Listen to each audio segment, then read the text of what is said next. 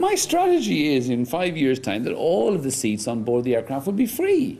And we'll find some other way of getting money out of you, discretionary, by choice, gambling or something on board, whatever it is, charging you for the toilets, charging you for the oxygen masks, anything at all. But the seats would actually be free. This is my vision. I've been to the mountaintop. I've seen the light. In the future, it will be free. And then BA and Lufthansa, they're all screwed. So what else are you going to charge us for then? I don't know anything else I can think of that's not nailed down. Breathing on board if I could, but the seat would be free. I mean, people laughed again, you know. We have this dream that, you know, we take out, say, a third of the seats at the back of the aircraft and put a standing room only cabin into it with handrails.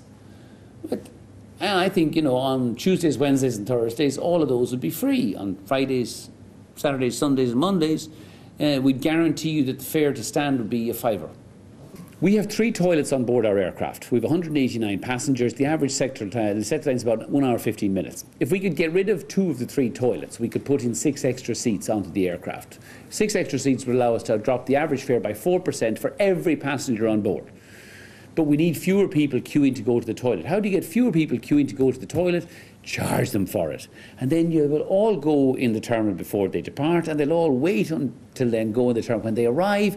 And we use charges to kind of train people to travel in the most cost-efficient way. We give the money we get for the toilet fees away to some charity for incontinent passengers or for incontinence in the young or the aged. We don't want the money.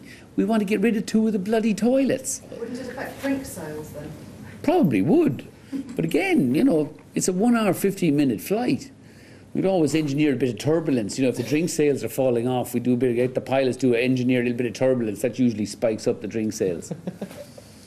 Every time we cut back a layer of costs, we see another layer of costs and we go after that again. That's why we're able to keep driving down airfares. Oh, if I knew what was next, we would be announcing it today. But you keep coming up with, the ideas are getting more and more absurd, really, aren't they? You've got your toilet tax, you've got your fat tax. No, but they don't really happen, they just generate a bit of publicity. But the toilet tax and the toilet tax has never been about generating revenue. The toilet tax is about reducing the number of people who use the toilets on board so that we can put more seats into the aircraft.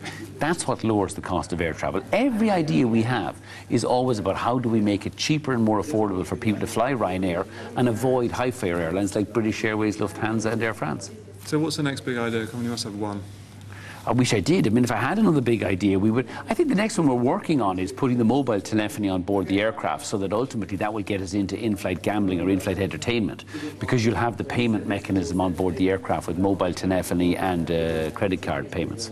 So you'll have a poker game with 1 hour flight? Hopefully a strip poker game on a 1 hour flight. I'd pay to see it.